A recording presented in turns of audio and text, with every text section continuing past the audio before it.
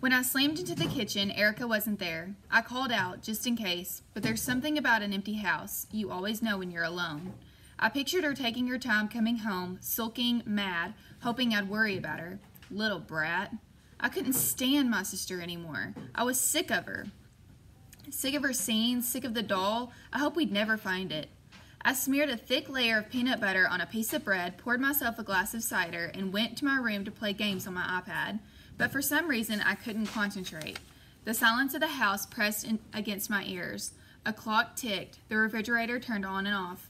A gust of wind rattled the window panes. Noises you never heard except for when there were no other noises. I closed my iPad and went to the window. Where was Erica? I walked down the hall to her room. Maybe she'd been hiding there all the time, playing a trick on me. Yes, that must be it. She'd beaten me home, ran upstairs, and hidden. It was just the sort of prank she'd pull. Fully expecting to see her sitting on her bed, laughing at me, I flung open the door and flicked on the light. A row of stuffed animals sat on the window seat, staring at me with shiny brown eyes. I called my sister's name. I looked under her bed and in the closet, expecting her to jump out and scare me. No Erica. As I turned to leave the room, I saw the van's headlights coming down the driveway. With a half-formed hope that Erica would be with Mom and Dad, I ran down the back stairs to the kitchen and opened the door before Dad had a chance to fumble with his key. Well, thanks, buddy. Dad brushed past me and set a case of wine down on the counter with a thud. Mom was right about him, Mom was behind him, balancing a stack of carry-out cartons from Lucky's Chinese restaurant. No pizza tonight. Mugu got pan for you and me and Erica. And General Tso's chicken for me. Dad turned to the cupboard to get dinner plates. Go fetch Erica so we can eat before the wonton soup gets cold. Why are you just standing there? Mom asked. What's wrong? Where's Erica? I took a deep breath, then started again. She's not. Mom left the kitchen. Erica, she called. Erica? Dad grabbed my shoulders and spun me around to face him. What's going on, Daniel? Where's your sister? She's not here, Dad. I don't know where she is. We had a fight. She wouldn't come home with me. She ran off. She ran off?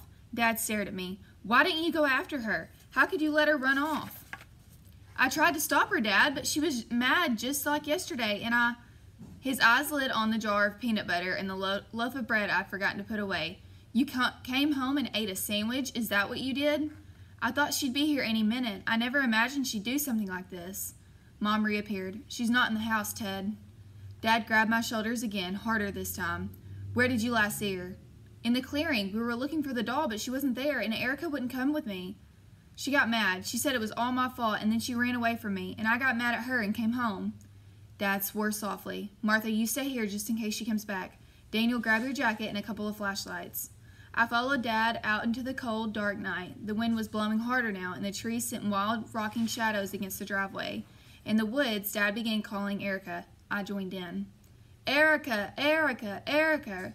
Her name bounced from tree to tree, caught by the wind, tossed into the sky. But she didn't answer. She didn't come. Where are you? Dad called. His voice scraped raw from shouting. Are you? The trees repeated. Creatures in the underbrush rustled. An owl screeched.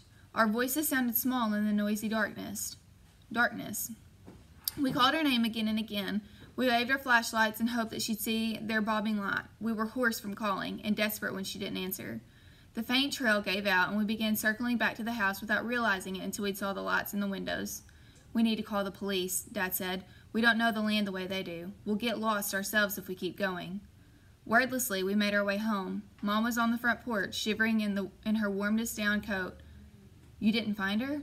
No. Dad stopped to hug her. Mom clung to him. They stood there whispering to each other, as if they'd forgotten about me. I waited, shifting my weight from one frozen foot to the other, afraid Bloody Bones might be watching us from the trees. Not that I believe he actually existed, not in my world, the real world, the five senses world, but with the wind blowing and the moon sailing in and out of clouds, like a ghost racing across the sky, I could almost believe I'd crossed a border into another world, where anything could be true, even conjure women and spells and monsters. The police came sooner than we had expected. We heard their sirens and saw their flashing lights before they'd even turned into the driveway. 4 cars and an ambulance stopped at the side of the house.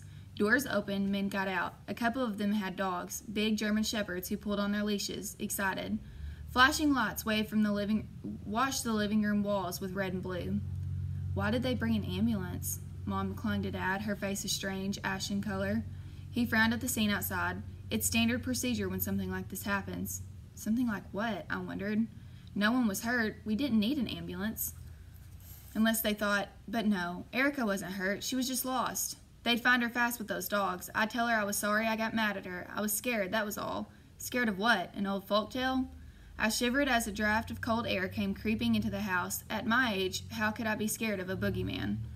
2 policemen came inside and went upstairs. I heard their shoes clunking overhead. A policewoman sat down with us at the dining room table. She had questions, Erica's full name and age, a description of her and the clothes she was wearing, and the circumstances of her disappearance. Daniel was supposed to walk home from the school bus stop with Erica, Mom said in a shaky voice, but they had a fight, and she faltered and tried to brush away her tears. The detective turned to me. What was the fight about? She'd been jotting things down in a little notebook, and now she sat looking at me, waiting, her pen poised.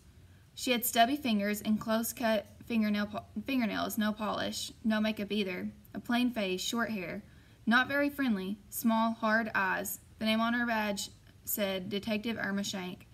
I told her what I told Dad, still leaving out any mention of the things in the woods or Celine Estes. My hand shook and one leg jiggled without my being able to stop it. So he came home and ate a peanut butter sandwich, Mom said when I finished. Then I imagine he went upstairs to play a game on his iPad. When we came home, he panicked and told us what happened. While Mom talked, Detective Shank watched me, still jotting things down. Is that what you did, Daniel? Yes, but I thought Erica was playing a trick on me. She does things like that. She looked at Dad and Mom, and they nodded. Sometimes Erica is very willful.